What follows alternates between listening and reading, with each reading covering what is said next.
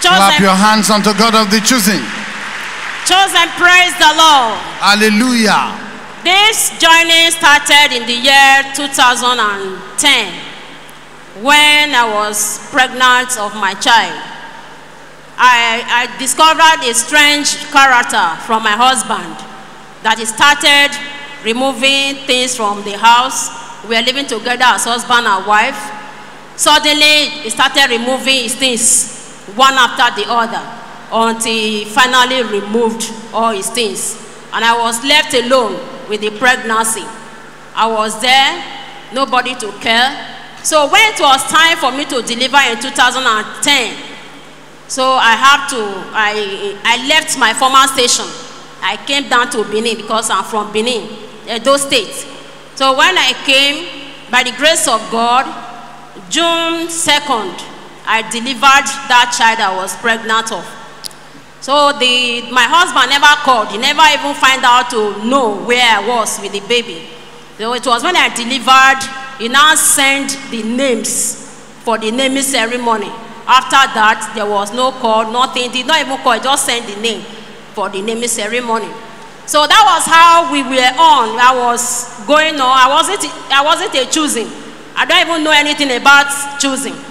So I was just moving on. When it was 2 years, in 2012, when my child was very sick, he was very, very sick. And I took him to the hospital. When I take him to the hospital, coming back to the house, he will be sick again. And if I take him to the hospital, he will be sick again. Until one day, when I took him to the hospital, it was at midnight, around between 1 and 2. The temperature was very high. And I took it to the hospital. The doctors there and the nurses, they administered drugs for him. So after some time, they asked us to go, that they have given what they are supposed to give. They prescribed drugs, of which by the grace of God, we were able to buy the drugs, and we went home, we gave to this child. The temperature was still rising. It was still increasing. I said, what am I going to do? Nobody to call at that midnight. Everywhere was silence. So I said, okay, let me just be watching to see what is going to happen. So I had to lay that child on the bed. So there was light, and my mind was just telling me I should switch on my television. That time, I don't know anything, whether there was choosing or not, I don't even know. So as I was searching on the telly, I was just searching. I just got to a particular station where I saw people wearing this choosing apron. And they were dancing choruses as they were singing choruses here. People were singing choruses, they were dancing. So my baby that was lying lifeless on the bed, as soon as he looked at that television, saw the way people were dancing, he jumped out from the bed. He started with pampers. I wore him only pampers. He started dancing. He was pointing at the television. He was pointing at that television. Wow. He was dancing. Somebody that he was, in fact, he was just lying down lifeless. There was no life for him. I was just looking at him. I said, God, where will I take this child to this night? That was how the boy danced until the sickness, the temperature, everything calmed down. Hey! Chosen, praise the Lord. Clap your hands unto God of the chosen. The God of chosen is so great. He is so great. So after the choruses, I've never seen this apron before in my life. That night was my first time. I've never heard anything about choosing in my life. So after the choruses, my daddy Joe came on. He started preaching. My son jumped again, started pointing. He was pointing at Daddy Joe. He was just pointing at Daddy Joe. He was pointing. I was looking at what he was doing. That time, life came food. He was looking for food. Everything. The body was calm. The body was okay. Every sickness, everything disappeared. Hey! Choosing, praise the Lord. Clap your hands unto God of the chosen. Choosing, praise the Lord. Hallelujah. So when they were showing those things on the telly, I saw on the screen the address of the church was just coming out one after the other. I went and took a biro and paper. I wrote the address of the church. When I wrote the address of the church, I said, this church, I must look for this church. So on Sunday, I dressed him, we all dressed out. We started looking for the church. So when I went out, I went to one church. When reaching there, there was nobody put on this apron I saw on television. I said, this is not the church. I left that place. So with the address, I didn't know that this very church, this choosing, was at the back of the church I was into, the church I went. So I now went to another side. Somebody now directed me with the address again. I came back to that area, Akugbe, in Edo State. That's the Lost Choosing Charismatic Revival Ministry headquarters, Edo State. So when I came back to that place, and I saw members with this apron, I said, this is the people I saw. These are the people I saw on television. These are the people I saw. God of choosing, Baba. Choosing, praise the Lord. Hallelujah. As soon as my son came down in the church, that was how I started playing. He started dancing again inside the church. They were not playing music this time around again. He was very free. In fact, he was so happy. That was how God was choosing. Brought me and that child to choosing. Hey. And to the glory of God. Clap your hands unto God of the choosing. Chosen, praise the Lord. Hallelujah. So that was how we all came to choosing. And to the glory of God, we remain a choosing till today. Amen. And that you should know that I wasn't a choosing. And there was something that brought me to choosing. So when I started coming, our Daddy Joe, when he's preaching, we say continuation brings freedom. Correct. I continued. When he's preaching, he will be preaching, he will get to a particular place. When he's preaching salvation message, in Matthew chapter 19 from verse 4, he said in the beginning, he will lay more emphasis on that particular salvation message. He will go to that verse 6. He will say, what God has joined together, let no man put asunder. I said, my husband married me as a wife. He married me legally. He did not just see me by the roadside and picked me and put in his house. But this word of God I'm hearing, I think this word of God is the word I need.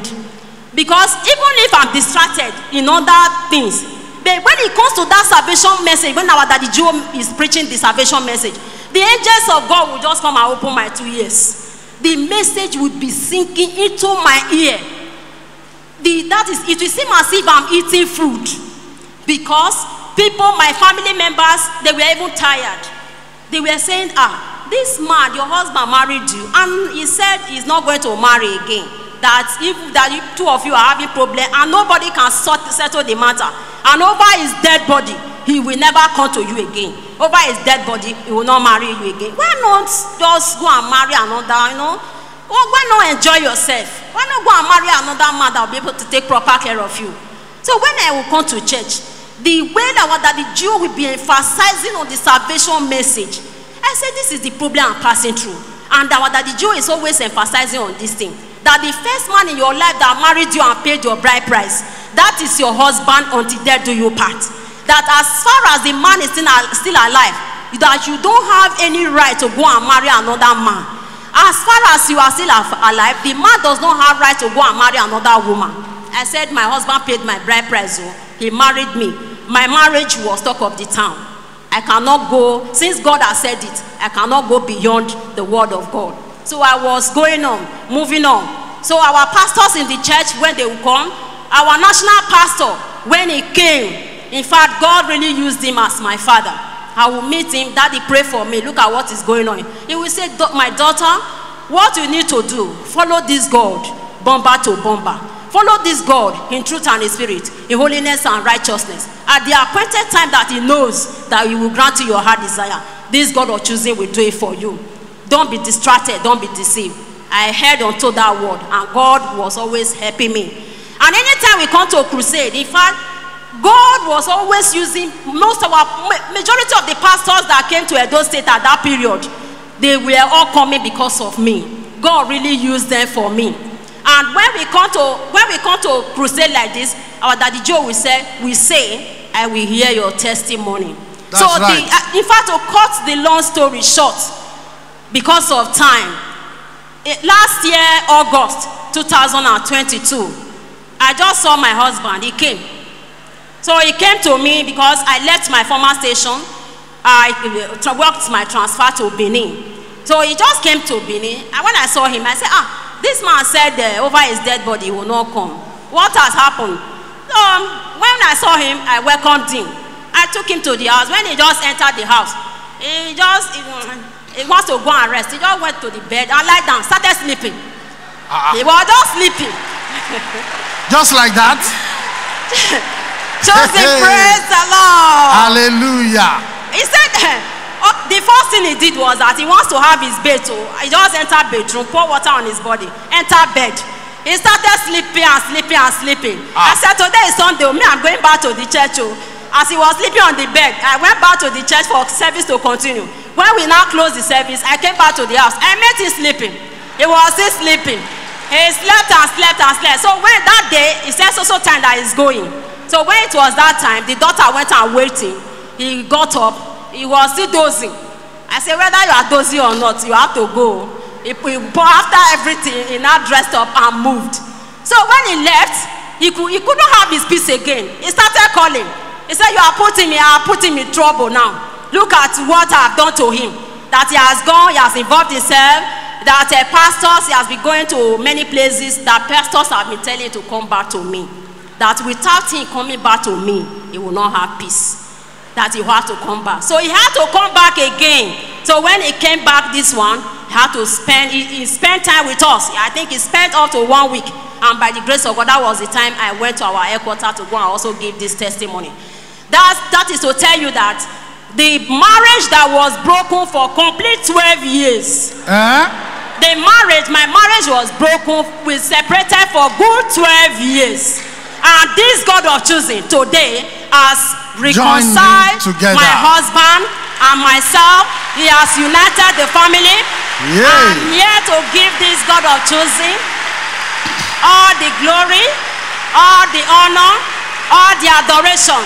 My daddy Joe said he will hear my testimony. Yes. That is why I have come for this crusade. Yes. For my daddy Joe to hear this testimony. Yes. That my husband that left me for good 12 years, he has returned back to me. Hallelujah. He's now my husband. Hallelujah. I am now living as a woman that is as a married woman. Chosen, praise the Lord. Hallelujah. I want to really appreciate this God.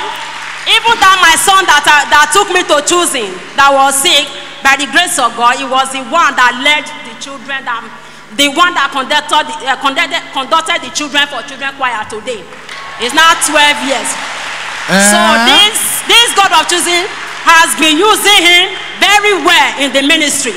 All my children, by the grace of God, we are all working with this God of choosing in truth and in spirit, in holiness and righteousness. I want to appreciate this God. If you are here as a married woman and your marriage has been broken for 10 years, no matter how many years, just be patient. My daddy Gio that has heard my testimony today, we hear your testimony in the mighty name of Jesus Christ. Amen. Chosen, praise the Lord. Hallelujah. There's nothing this God cannot do. Just be patient and he will do it for you in Jesus' name. Amen. It's just because of time. I have a lot of testimonies. If I want to give testimony here today, we will not leave. But because of time, I want to pray for my daddy in the Lord, heaven at last. And I pray that God should continue to strengthen him. Amen. That God should give him more grace to fulfill this 10 billion soul mandate. That God should give him the grace to carry this ministry forward.